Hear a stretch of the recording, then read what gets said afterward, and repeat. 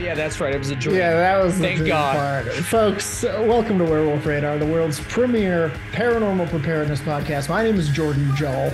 I am Roger Norquist, the one without the beard. And I am Nate Mullen. Nate is not here. Nate is orbiting the planet Earth in a black crystal obelisk, waiting for somebody to chant the correct words to release him when his powers are needed. Today's episode of Werewolf Radar is brought to you by the Monstroco Inquisitor's Glass. When peered through the small silver jeweler's glass will show you who is lying to you. Surprise, surprise, it's everyone. The Monstroco Inquisitor's Glass. Nunchucks of purification sold separately. Could you imagine how do you find out? Is it like whisper in your ear, or is it like a notification? When you look through the jeweler's glass, you will see the blackness in their heart. Oh, their dark hearts will shine as brightly as the brightest candle, but in a dark flame. Nice. And you'll hear the whispers of how they have wronged you, and you will be urged to purify them with the nunchucks of purification sold separately. It sounds like Monstroco is trying to make me a hero. This is I'm all about that. What was that movie? They Live? Yeah, where he puts on the exactly. glasses? Yes. I want to be that hero, and Monstroco's helping me. This is what's known as vertical integration. Monstroco has provided a service that needs a solution that they also sell. And that solution is the nunchucks of purification, pure silver nunchucks with kind of lion's paws on the end of each one that the claws are extended on. And you gotta, it takes some time to master them, but mostly, honestly, they do a lot of the work themselves. They want to purify. They need to purify. Watch out. You might need purifying yourself one day. Mm-hmm. Yeah. Roger, why don't you take the speaking skull first, because my mouse just died and I need to charge it. You need to bury your mouse. It's a very sad time over there. I can do anything over here. Yes. My poor mouse, Mr. Cheezers. I'm going to, in this moment of sadness, wrap up my deep dive into the extraterrestrial species almanac. Parentheses, MUFON. I really love doing this because honestly, I'm sad to see it go, because there is an element of the Pokemon about it. Yes. Where I simply got to catch them all. Dude, I didn't count, but I didn't go over the Procyon, the Proxima Centaurians, the Sagittarians, the Blue Cerarians, the Human Cerarians, the Titan Cerarians. Good Lord. Super Angels. Super Angels. Wait, we were going to talk about them, right? They have like prayer-based spaceships and stuff. All right. So we're going to switch it up a little bit.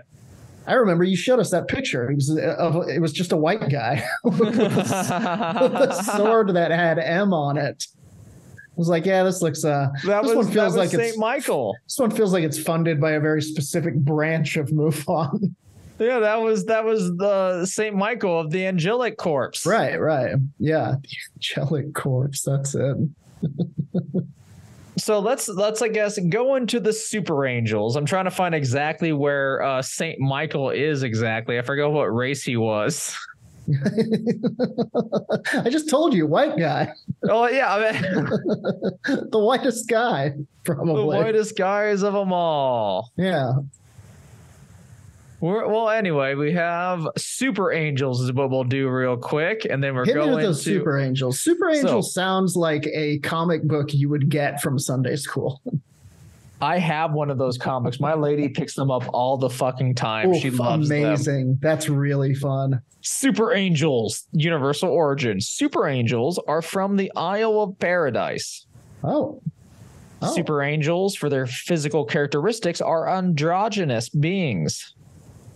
Their belief system is that some created angels in the past believed that ascended beings who achieved status equal to angels did not deserve such universal classification. Super angels work in twos, one ascended angel and one created angel. To set a constant example of both fractions can work together harmoniously. Okay. Kind of a duality of being. Right. I get it. Cosmic agenda. The super angels work in union with the Galactarian alignment.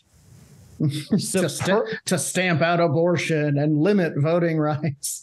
They are also called superb seraphim. Oh. And they are universal guardians, protectors of higher realms, mentors to administering angels and other angelic sects. Okay. And counselors to the redemption angels from the Lucifer Rebellion, which we'll go into slightly on this one. This shit is very we're getting very Warhammer here. It's I love it when UFOologists and people really go that like Battlestar Galactica way with things to be like, no, aliens were our gods. Right. Everything did happen the way it was written. Right. Yeah. Crazy. Just more sci-fi than you imagine. Dude, so sci-fi. We're getting into it. It was said of Lucifer, you were perfect in all your ways from the day you were created till unrighteousness was found in you. Lucifer was a created son and reigned as Satania's system sovereign. He was Santana, is what I'm hearing. Yeah, he was Santana during the early years.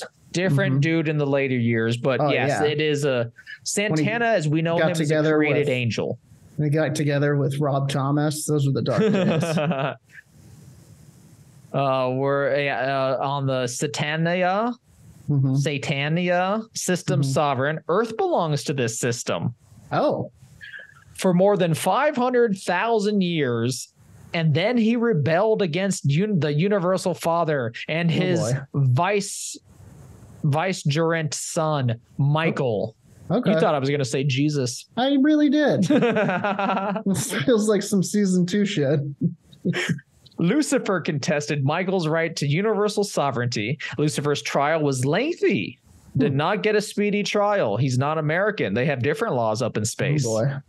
You just had to sit around and wait for it. He ultimately lost and was imprisoned for 200,000 years on a prison planet. Wow. It is not Earth as far as this says. Yeah. Then after much reflection. Can you imagine if some like fucking interstellar craft showed up and they're just like, hey, can we put this guy in San Quentin or whatever for like you guys already have years? 2,000 years is too long just to ride? Too long? Oh, you guys don't live that long. Okay. 20 years? Then, after much reflection, Lucifer was put on trial for his soul death. Oh. He turned 1/3 of the angelic kingdom against Michael. Oh, boy. All this paragraph was written like an insane man, just coming up with different non sequiturs. Sure, like somebody posting on Facebook about fucking some political nonsense. So during the Lucifer Rebellion, created super angel Galvalia and ascendant super angel Galatina. Okay. No, Galatia. All and their team measured the various planetary consciousnesses to calculate the precise number of those who wished to join the rebellion. Wow. Seems like you should have done that before the rebellion. Seems like a good idea. But you're the angels here, not me. They, along with the emergency Melchizedek's, thank you, also collected antidotes from other worlds in prior turmoil on how to manage the rebellion. Okay.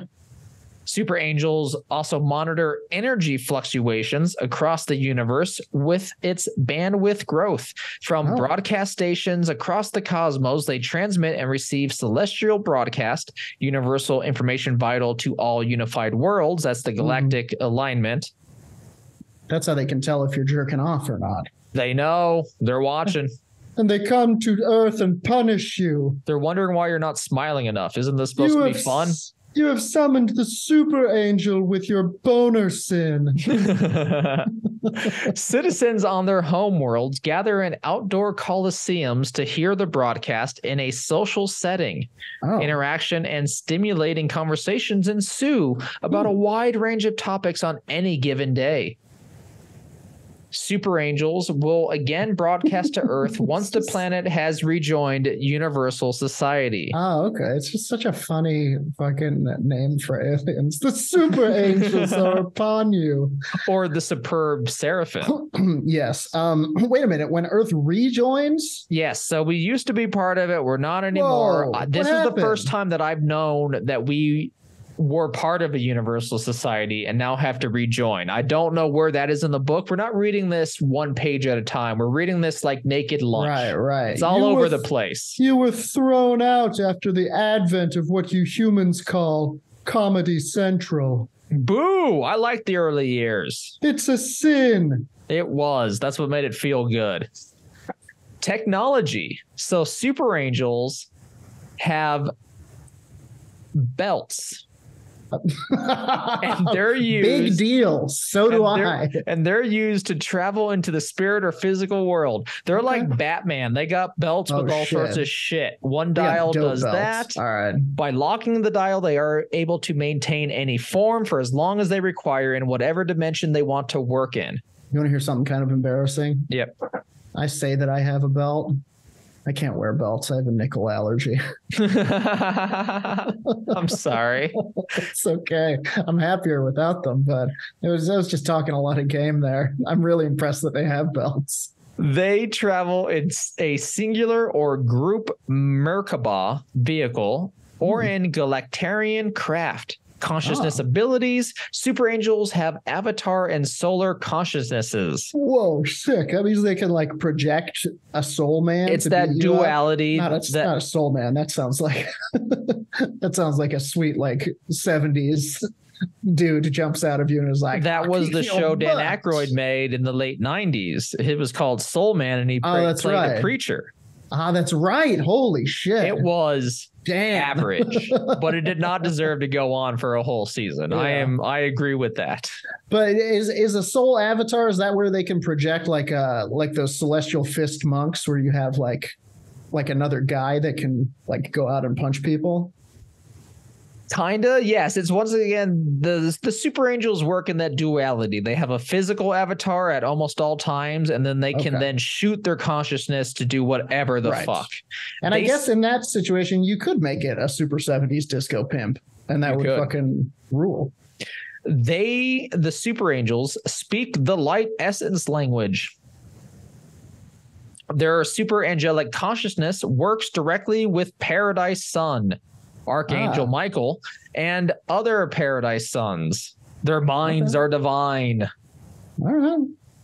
Dimensional capacity. Super angels are masters of the multiverse with hierarchical permission. They can travel to any of the 7 super universes or into one of the 700,000 local universes each super universe houses. Wow, crazy. What are the super universes? Does it say anywhere? Beach universe. Let's go. Cowboy universe. Let's go to the appendix number C. Candy universe. Super universe is not in the appendix. Okay, that's fine. Keep going. Oh, no, here we go. 7 super universes. Within each super universe, there are 700,000 local universes. Super universes 1, Flowington. Okay. Super Universe 2, Nottington. Okay. Super Universe 3, Bellington. Okay. No, Bennington. Okay, these all sound like suburbs of Seattle. Super Universe 4, Sunhooten. Except for that one. Super Universe 5, Shreeton. Which one are we at? Super Universe, I'll get to it actually. Actually doesn't say. Lame. Super Universe 6, Evantunton. Ah. Super Universe 7, Orvonton. Okay. Earth's registry number in the so we're in Overton or Overton. Overton. I'm going to start answering the phone like that. Jordan Dahl, Overton Super Universe. Earth's registry number in this super universe of inhabited planets is, are you ready for it? 5,342,482,337,666. Did you write that down? That will come up. You need to write that down. We will be testing everyone. Write that down and use it the next time you answer the phone. So I'm going to go finish up on Put one on more. Every piece of mail that you write to end. I think I might have to now, to be honest. Country, super universe. No, universe. Universe. Then super universe. Super universe directory code. Species, rank, star sign. So now on the last alien star race nation we're going to talk about, it was going to be the Pleiadians and the Renegade Pleiadeans. Oh, but you I then said super Romulans. aliens, and we got distracted, rightfully so. That was crazy. Sure. Mm-hmm. We know a lot about the Pleiadians. They're kind of like the Nordic aliens. They're very like Western thought of how Greeks looked, very white, not Mediterranean at all. A lot of these aliens come off as like some pretty like Mormon pamphlet looking. Yes. Did you want to see a picture of a Pleiadian family? Yes, more than anything. Okay, well. Go to our YouTube, everyone. That's the place to watch the podcast. Holy shit. It's Brooke Shields, it's Fabio, and their child, the Dalai Lama. Yeah, no, the Dalai Lama. Yep. And it does have Renesmee vibes too. What a pull. Wow. If the aliens showed up and they were all smiling at me like that, I would run away. We noticed you from across the universe and we liked your vibe. The Pleiadians, we've talked about them in different ways. They're one of the main alien peoples that have been known to come to Earth allegedly. I don't think they really abduct people, but they more so are on that side of like they want to see us grow into a universal star nation with them. We're not abducting anyone. We simply invited them back to our houseboat for some Campari. And they're about 5 to 6 feet tall. Like, they're very human-like. We're very human-like, right down to the genitals. Look. Oh! Be not afraid. So what we're going to end on is not the Pleiadians, but something we've never talked about before, like most of this book, the Renegade Pleiadians. Taxes. Okay. Everyone save 30% of your income just in case.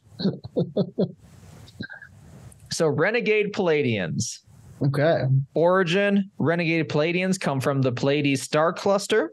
Okay. Physical characteristics, Renegade Pleiadians are powerful beasts. Evil titans standing 8 to 13 feet tall. Oh, wow. Okay. They manipulated their gene pool to produce warriors built like tanks. Sweet. And to alter RPG tanks, not like tanks. Oh, right. Okay.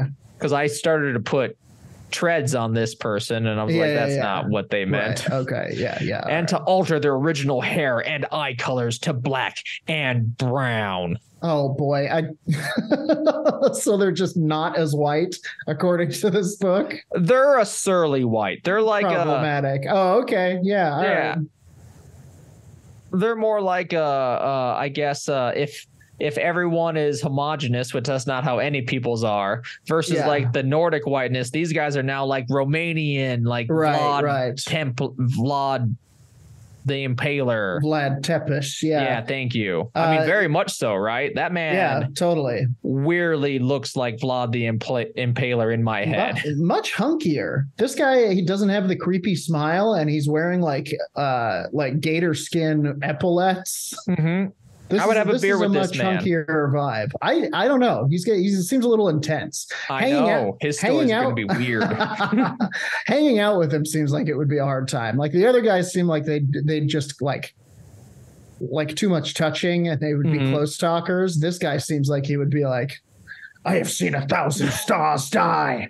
I will drink your earth beer, but I will tell you of rivers of blood, Earthman. It's like, all right, can we just? All right, I'll just like, wanted to relax. Yeah, what are you doing in this bar? Belief system. The Renegade Pleiadeans believe in service to self. They believe in their dark, undermonic laws to gain power. Okay. Technology and material wealth. They defile all that is good and righteous and mock the cosmic law of wow. So this is just Christianity. These guys are demons, and the other guys are the angels. A lot of this is just kind of Christianity now that you think a little bit about it. And the fact that the angelic corps are always fighting the renegade demonic reptilians. And they defy all that is good, righteous. They mock the cosmic law of one, but who doesn't? I mean, come on. We're doing it right now. They have no clue how their afterlife will be confined to the dark astral universe, imprisoned. We are these people. They don't know what happens after they die. Oh, boy. Yeah, that's us. They choose to correct their karma. If they choose to correct their karma, they can re-enter the reincarnation cycles. Those new challenging lifetimes will be designed by their celestial centuries. A little touch of Buddhism in there. Cosmic agenda. Renegade Pleiadeans are aligned with and work alongside the Orion Empire. Alongside the NRA, the reptilians. That can't be right.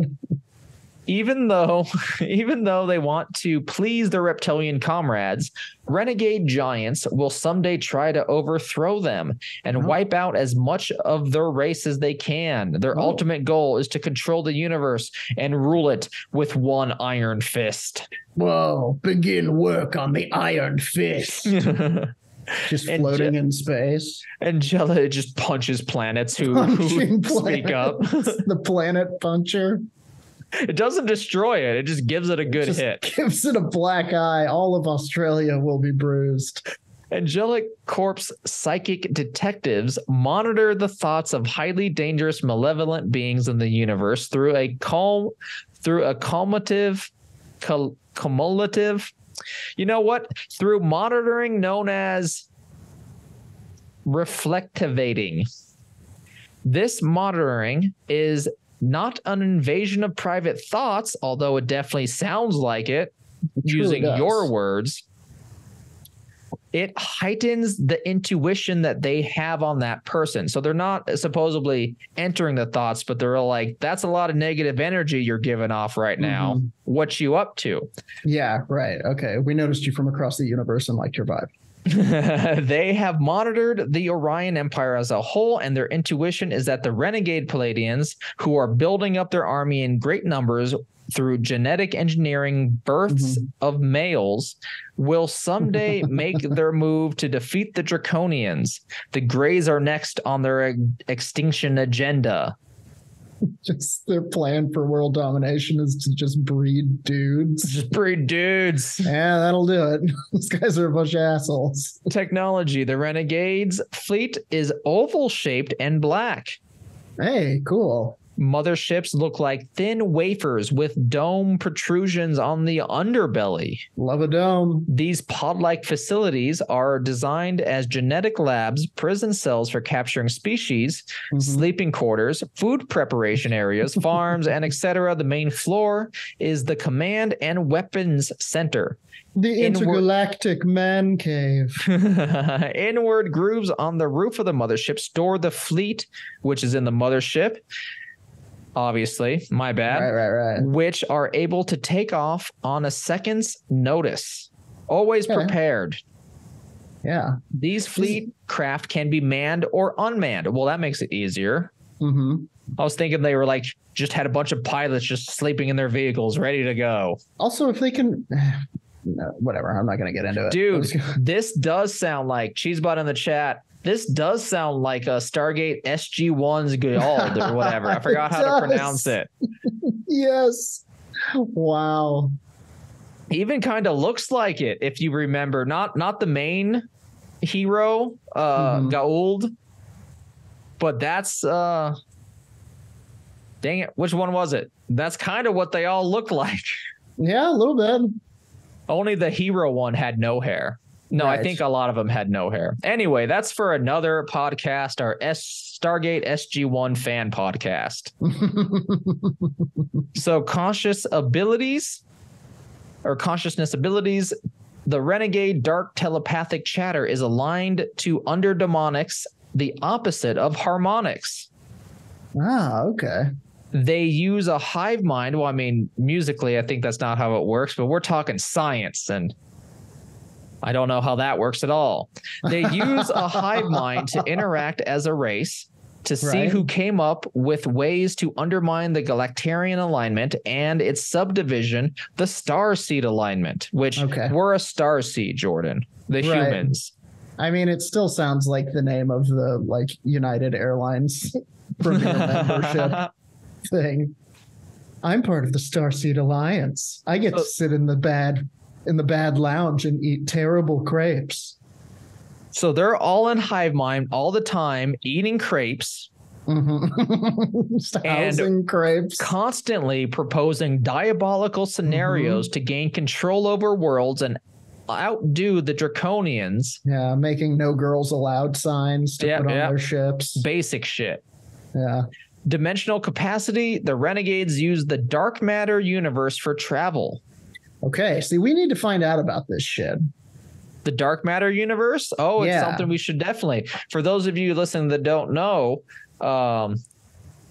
in theory, according to gravitational math on the universe, there's a lot of gravity that can't be accounted for. And that's what dark matter is. The matter that all this gravity is kind of would have to be there for this gravity to be. Right. And scientists believe that it's generated by Yo Mama, I think, is the technical term. And that's our episode. Damn it. I did it again. Not going to do better than that one. So they use the dark matter universe for travel and can create temporary dimensional pockets for their craft to hide and take refuge. God, that's so fucking cool. I want one of those belts so I can be like, oh, I want to go to the deli to get a sandwich, and I just bloop into a hole in the floor, and then I walk out of, the drinks cabinet at the deli, and I get my sandwich, and then, oh no, here comes the cops. They're trying to bust me for illegal technology, and then bloop, I hide in a pocket universe with a fucking sandwich that I'm eating. What are they going to do? Find me? Nothing. You can hide in there for infinity. It's nice. It's climate controlled. Sure, there are horrors that lurk between the stars, but of course, that's just something you deal with. You know what they like? A sandwich, and they can have a bite. Well, that, Jordan, I'm gonna pass you the speaking skull in just a second. That has been the Extraterrestrial Species Almanac, in parentheses, MUFON. Very cool. What a wild book. It's like a whole, I don't know where the money goes. This Craig Compombasso, I hope you're not a bad dude, but I gave him $10. It's been a thrill to read. I love the ridiculous pictures of white aliens in this book. They are pretty white, which, doesn't put a lot of points in the not a bad dude column, but, we'll give you the benefit of the doubt and say that this is this is at least looks like an Egyptian person. This is the blue Serarian being. There's some fun pictures. This is the one. That guy's eyes are independent from his face. Anyway, if you have this book, or if you've been listening for the past few episodes, tell us what your favorite star race was on our Twitter page.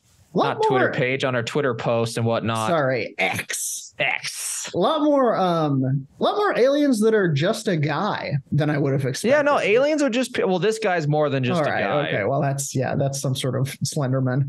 Yeah, but they're just regular people. Some of them are light people. Some of them are Steve Buscemi with pouty lips. Will you pass me the speaking skull through the dark matter universe. Put the dark matter containment field around it so it doesn't destroy the skull again because we can't fall asleep. There you go. And I will reach into the cold infinite possibility that is the dark matter universe, and I will pull out the speaking skull. Oh, nope, wrong skull. Hang on. Here it is. Okay, there was another skull in there. Let's not ask any questions about that. I would like to talk to you today about astral projection. Yes. What do you know about astral projection? Not a lot. I know some little bits on it, and I might be getting this wrong, but I believe Edgar Casey could astral project. He went to Venus. He went underneath the Sphinx, which we talked a little bit about in the Grave Nugget, but that's about it. Found the archives down there.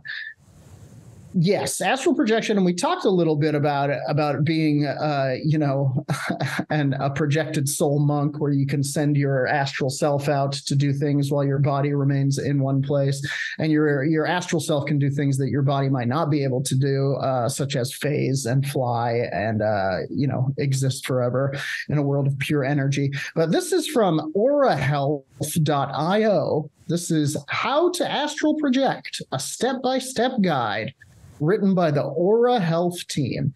I don't know if Aura Health is a cult, but their website is giving off big cult vibes.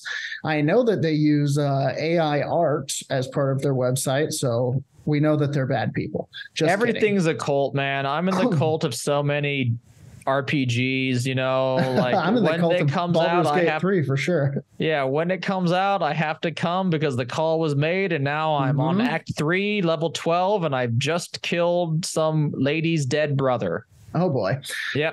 Astral projection. What is astral projection all about? To put it simply, astral projection is the process of separating your mind, in parentheses consciousness, from your physical body and traveling to realms outside of our normal world. So you could go to Beach Universe, you could go to Cowboy World, nice. You could go to skateboard heaven, skateboard hell. Skateboard hell, you jump over flames though. Yeah, but you jump over lasers in skateboard hell or heaven. Yeah, heaven is a half pipe. Hell, God damn it! I wanted to get there eventually. Hell is the full loop, because you can't get all the way around it. Only one guy ever did it. That guy's name, Jesus Christ. Okay, you might know him as Tony Hawk.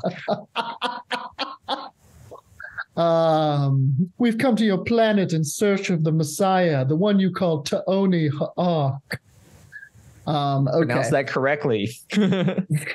Separating your consciousness from your physical body, travel to different worlds. Different techniques can be used to activate this amazing skill, which frequently comes with floating sensations, vibrations, and even lucid dreams. Now, I might have missed you saying this in a direct line, but it makes it seem like anyone can astral project. This isn't like a skill locked to mediums or something. It's a skill that's locked within your psyche that you can unlock by doing some of the techniques presented to us here on aurahealth.io. I'm happy to hear this because I've always wanted to leave this plane and fart in another plane. You just needn't fear. That's my problem. I'm afraid to do it. Whether I know it or not, when I try to do it, there's part of me that's like, no. Time travel. When we go back in time, we discover that astral projection was a practice that was accepted by many different societies and belief systems. The Egyptians and Greeks, among others, saw astral projection as a gateway to unlock mysteries beyond our world, a means to connect with other dimensions and unravel the universe's secrets. Astral projection offers a variety of possible advantages. In addition to the thrill of exploring other dimensions, Cowboy World, it can strengthen your connection to the cosmos, promoting spiritual development while also opening your eyes to new perspectives and providing insights into your own journey. So they also mentioned time travel, and I was really hoping they were going to touch on that a little bit more because lots of people tend to be able to use astral projection as a form of time travel. Yes. You can go back in time and witness things by accessing the Akashic records. I just realized from you describing this type of astral projection, is that what happens in time? Does he astral project his ass into the past to love that woman? Maybe. Wow. I mean, that is a good thing to use it for. One of the best Christopher Reeve movies. Yeah. Very bad. It doesn't say here that you can specifically use your astral form to bone down. Bone down a beautiful woman in a painting. I would assume that that's a big part of it. Okay. We will talk about some time travel a little later on because we have the time today. I want to tell you guys about a very interesting CIA document about astral projection. Shut up. The CIA. Oh, of course the CIA got into it. Absolutely. So this is how to set up for astral projection. You have to create a tranquil space. The ideal atmosphere is the first step to a successful astral projection voyage. Find a quiet area with no interruptions for your practice. Candles or dim lighting can create a soothing atmosphere. Aromas like chamomile, which I first thought said guacamole. Aromas like guacamole or lavender. I mean, can help you relax. If guac calms you down. Sublime posters. Why does it say that? Because Sublime sucks. All right, fair enough. And they're part of the lineage of punk music that I'm a big fan of, but they suck.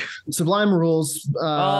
This is what breaks up the podcast. Yeah. It's people don't like to admit it. They got wrongly maligned because the frat boy contingent took up their banner. But just a bunch of extra Bradley Knowles a genius. Okay.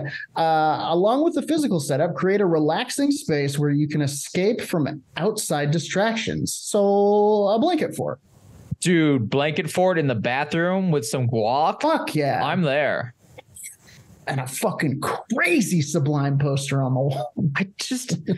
They grew up idolizing the Minutemen, and then they were all like, no, we're going to do 8-minute songs instead. And the Ziggins. Okay. Relaxation techniques. Being in a deep state of relaxation is necessary before beginning astral projection. Numerous techniques, including meditation, deep breathing, gradual muscular relaxation, can help you shit your pants. No, I'm not going to lie. That. Having done yoga and meditation and basic working out over the past few years since the pandemic, it does, like, when you're good and like actually breathing well and like your eyes are closed and you're just kind of like sitting there in like any type of calm, your head does some crazy shit. Like it does some wild stuff. It feels wild. I've astrally projected I shit my pants. On accident, and then you shoot your pants. That's how you can tell. I did it on accident when I was a kid. The first thing that I remember feeling about it was that it felt like my bed was really low. It felt like my bed became even with the ground. Yeah. And then it kept going down and down and down until it was like the bottom of the ocean level. And then I realized that that's not what it was. It was that I was above the bed, and it wasn't that the bed had gone low. It's just that I had gone high. Yeah, your consciousness has risen. You evolved. You're able to let go of other distractions when you concentrate on a certain thing or concept. Deep breathing is another useful technique. Slowly inhale and exhale, focusing your attention on the internal movement of each breath. Progressive muscle relaxation includes purposefully contracting and then relaxing various muscle groups to relieve tension. Okay. Identify your goal. As with any spiritual activity, deciding on your objective before beginning astral projection is essential. Which we've already agreed. We're going to bang that lady in the past. Bang that lady from in time. This could entail establishing a precise objective you hope to realize, or just having a general desire to explore and learn more about the universe. So honestly, astral projecting, as you get better at it, can be its own goal. You know, you can be like, I just want to get out there. No matter what you intend, be sure it's crystal clear in your head before moving on.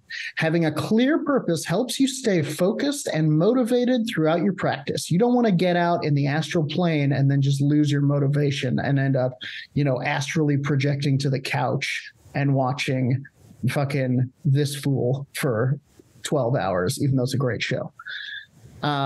Great show. It also encourages communication with the universe and your higher self. Make sure your goals align with your values and beliefs by engaging in some self-reflection. During your practice, this alignment will keep you grounded and focused. Simple steps to guide you through this incredible experience. Here we go. First, find your space. Begin by picking a calm and comfortable spot. Dim the lights, play gentle music. Can't be sublime. And no, it can be actually. It can if I'm warming up to it. Relaxes you. Have items that make you feel serene around you. Doesn't say that it should be a bong, but it's implied. No, I think you're not supposed to be on drugs. I think it might. Everyone's different, but I do think that drugs stop from that. Although if you take enough peyote, your brain stops. You're out there. That shit, your fucking mind will launch you out of there. Please only do it with a shaman who knoes what's up and can help you in the freakiest of times. Like a hamburger shooting out of a slippery bun. Relax your mind and body. Take a moment to do deep breathing exercises, again, through a bong. Inhale positivity, exhale stress. It's really sounding like they're telling you to smoke weed. Get comfy and let go of any tension. Close your eyes and imagine floating on a soft cloud in space. Feel weightless and at ease. As you relax, you might experience a halfway point between wakefulness and sleep. It's like standing on the edge of your dreams. This is the hypnagogic state. This is where you might feel afraid. You might see and hear things that are strange and make you want to jump back into your body. You have to keep going.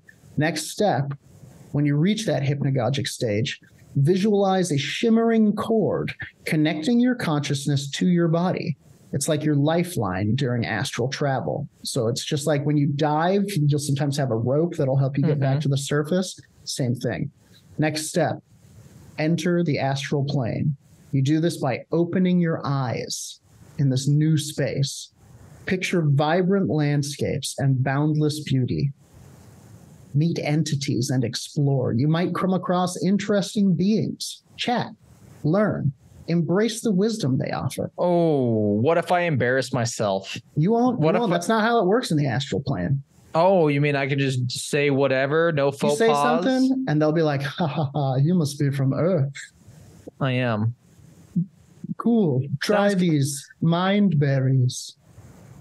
Then I just trip balls for eternity. Oh no, I'm tripping. Oh no, I astrally projected in the astral plane. We're in some Inception shit right now.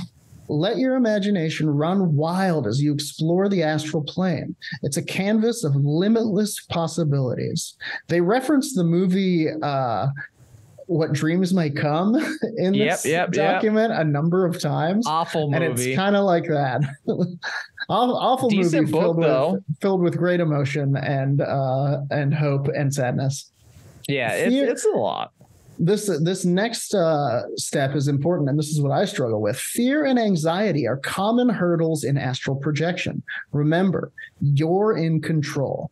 Trust yourself to explore new realms safely and confidently. You expressed a little bit, Roger, where you were like, what if I make a fool of myself out there? That's fear and anxiety telling you that you can't access the astral realm. Oh. You can, man. It's like jumping into VR. This is your fucking experience. The VR made me sick. Okay, well, hopefully this doesn't. Feeling nervous about the unknown is natural. However, don't let fear and anxiety limit your astral potential. Practice relaxation techniques like meditation, deep breathing, and yoga to calm your mind and prepare for the journey. Visualize a peaceful spot before you start.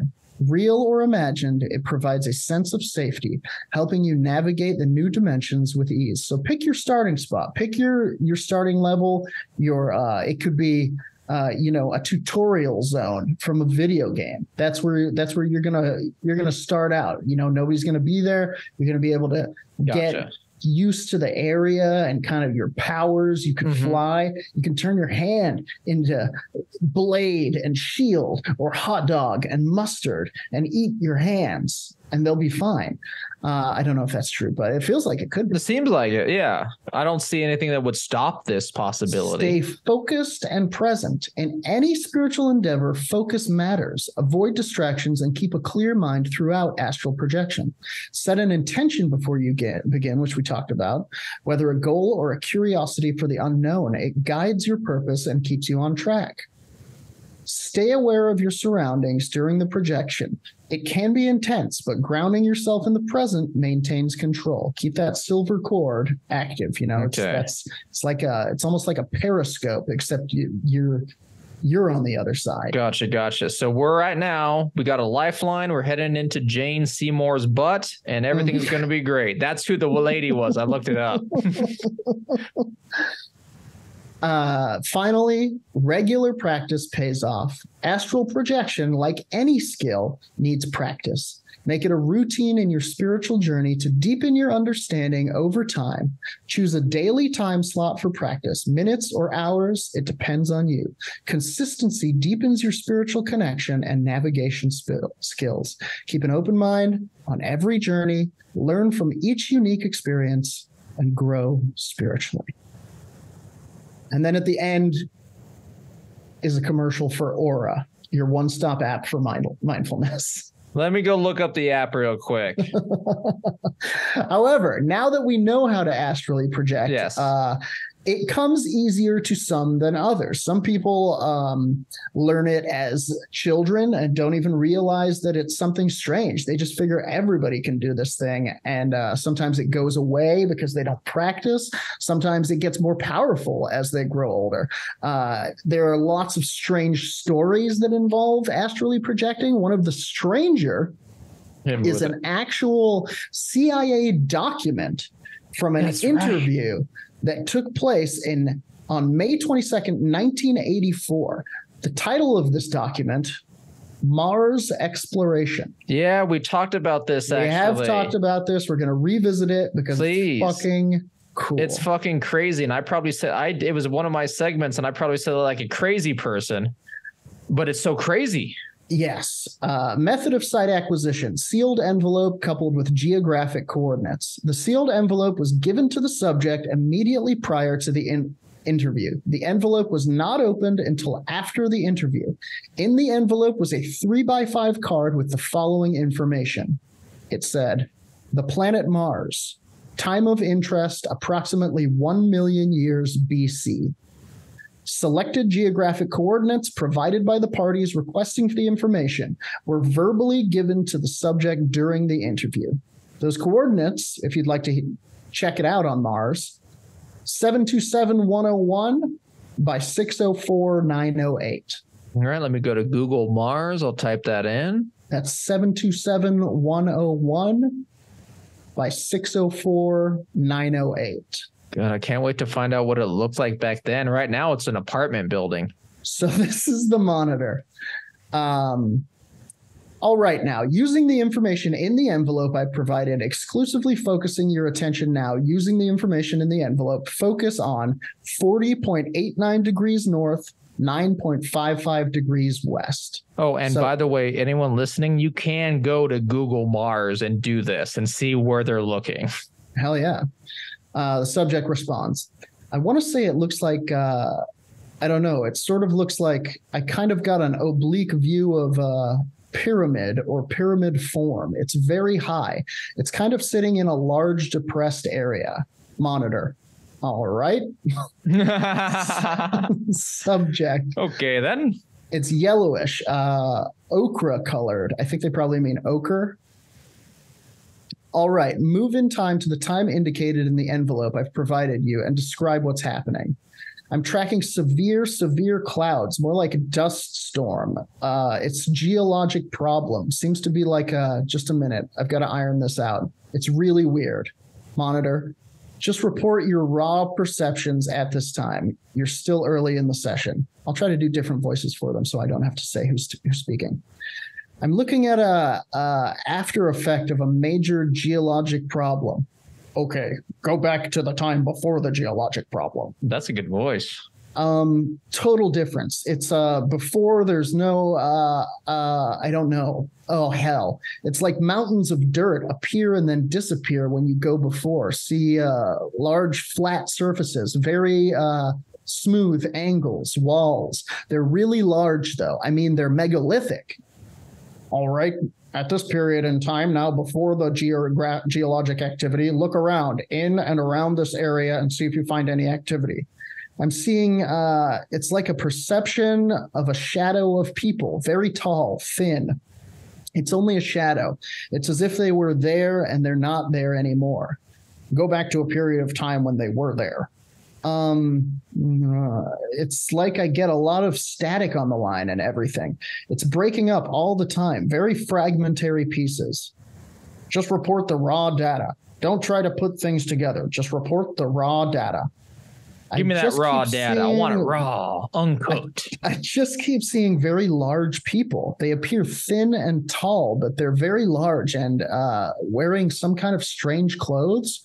All right. Now, holding in this time period, I want to move from your physical location in space to another physical location, but in this time period. Move now to 46.45 north, 353.22 east.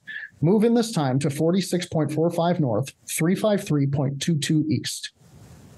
Deep inside of a cavern, not a cavern, more like a canyon.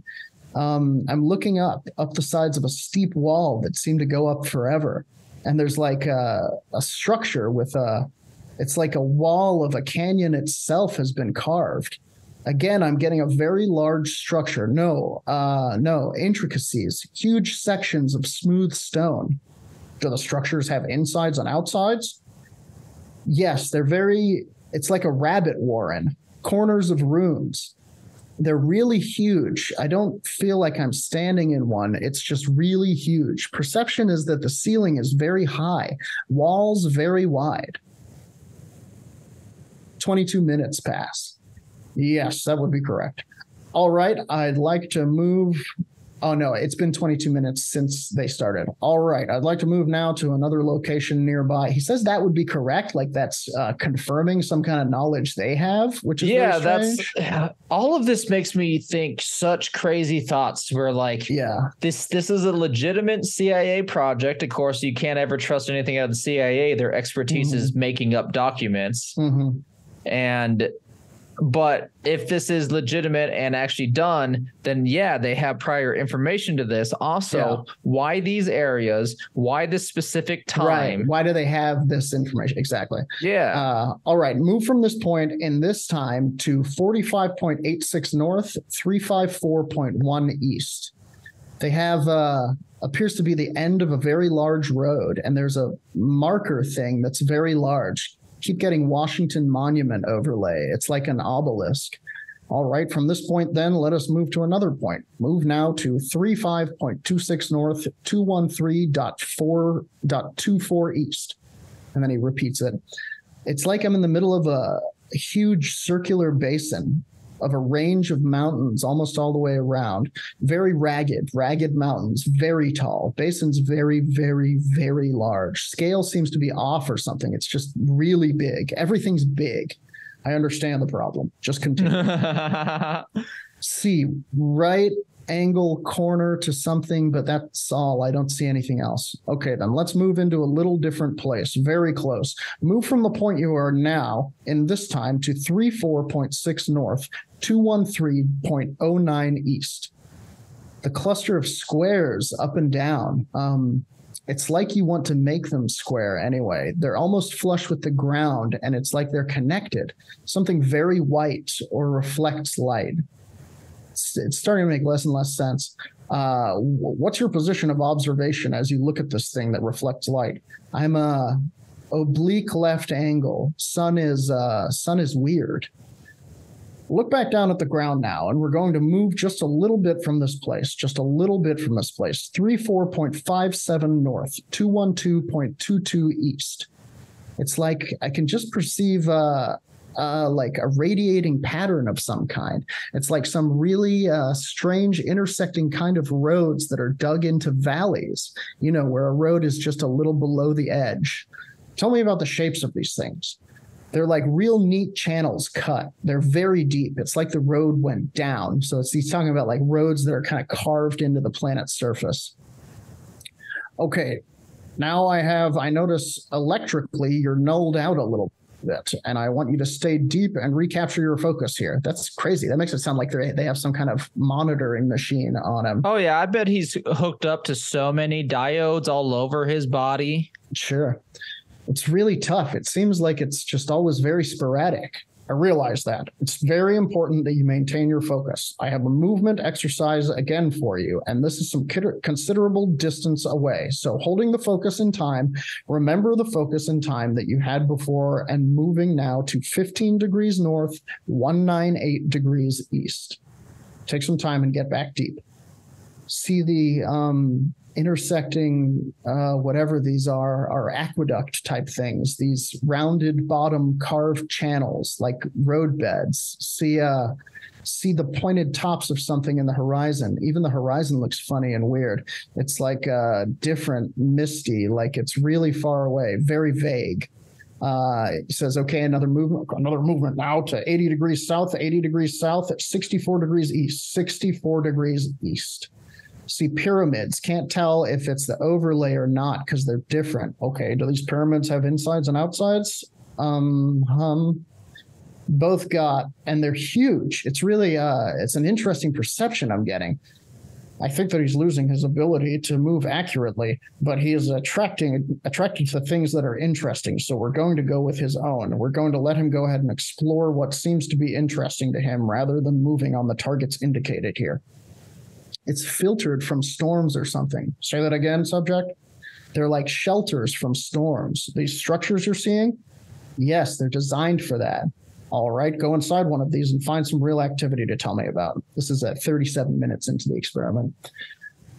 Different chambers, but they're almost stripped of any kind of furnishings or anything. It's like a strictly functional place for sleeping, or that's not a good word, hibernation, some form. I get real raw inputs, storms, savage storm, and sleeping through storms. Tell me about the ones who sleep through the storms. Very tall, again, very large people, but they're thin. They look thin because of their height, and they dress in like, oh, hell. It's like a real light silk, but it's not flowing type of clothing. It's like cut to fit. Move close to one of them and ask them to tell you about themselves. They're ancient people. They're dying. It's past their time or age. Tell me about this. They're very philosophic about it. They're looking for a way to survive, and they just can't seem to get their way out. They can't seem to find their way out. So they're hanging on while they look or wait for something to return or something coming with the answer. What is it they're waiting for?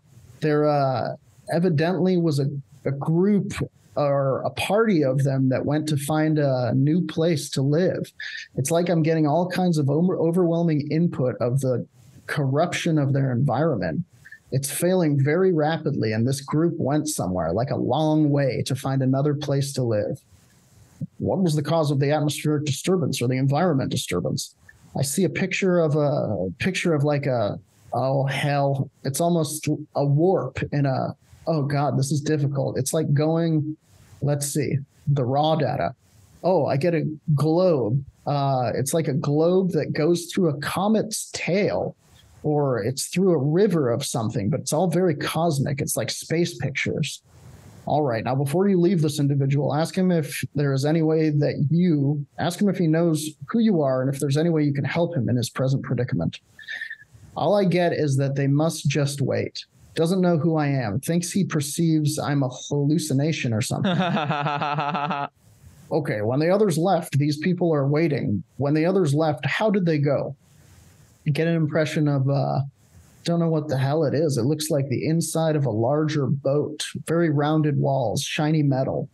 Go along with them on their journey and find out where it is they go. Impression of a really crazy place with volcanoes and gas pockets and strange plants, very volatile place. It's very much like going from the frying pan into the fire. Difference is there seems to be a lot of vegetation where the other place did not have it, and different kind of storm. All right, it's time to come back now to the sound of my voice, into present time, to right now, the 22nd of May, 1984, the sound of my voice. Move now back to the room, back to the sound of my voice, back further, now to the sound of my voice on the 22nd of May, 1984. End of interview. Wild. Pretty wild stuff, folks. Insinuates so much what I think they're trying to get at. I mean, like maybe they knew of Martian life already, or at least just presupposed it, and they were like, let's find out what happened to them.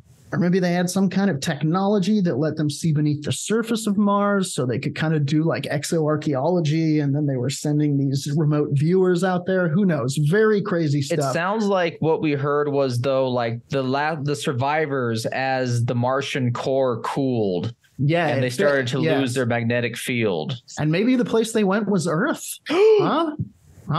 It is weird. It is weird that in like the timeline of planets, you do have Mars as like a very wet planet that would have had vegetation and shit. Yeah. And then that dies. And then just as that dies, Earth begins to form life. Pretty wild stuff out there, folks. Thank you so much for listening to Werewolf Radar. We hope that you practice astral projection. I know I will be. Let us know how your experiments go. We're very interested to see what you think about all of this. Come check us out on twitch.tv/werewolf_radar, where we will be astrally projecting into the internet to play Dungeons and Dragons. Every Monday at 4 p.m. Mountain Time. Sometimes we play other things, but mostly you can find one of us or all of us there playing some kind of game at that time. Come join us. It's fun. Please in the 9 hells, baby. 9 hells, baby. Night Bastard goes to hell. It's going to be a lot of fun. Please give us 5 stars wherever you can give us 5 stars. Spotify, iTunes, or Apple Podcasts, whatever it's called these days. You can follow us. iCast now. iCast Pod. Yeah, I don't know. Give us your stars. You Apple people, give us stars. You can follow us on Threads. You can follow us on X as we all try to find our place in the great social media diaspora that is currently happening. But the most regular place to find us is werewolfradar.com. You can just go there. You can check out articles. You can check out all kinds of shit. You could even go to patreon.com/werewolfradar if you want to become a Patreon member, which will net you a full additional episode every week, something we call the Grave Nugget, along with other goodies including art and fiction and merch and all kinds of shit. You become a Dark Council member, you can come and hang out with us while we're recording the pod. Shout out to Janet Bravo, Cheesebot for coming kicking in the Zoom room. Everybody else who's ever been in or out, we miss you. Come back, come watch. We know that you're out there on your various assignments, doing what you do, but regardless of if you can help us out in that way or not, we love you. Thank you so much for listening to the show. On the count of 3, our sign-off line: 1, 2, 3. Punch the sky, Spaceman Joe. Also, we have a tweet storm coming up. Oh, that's right. Yeah, an X storm. Get ready for it.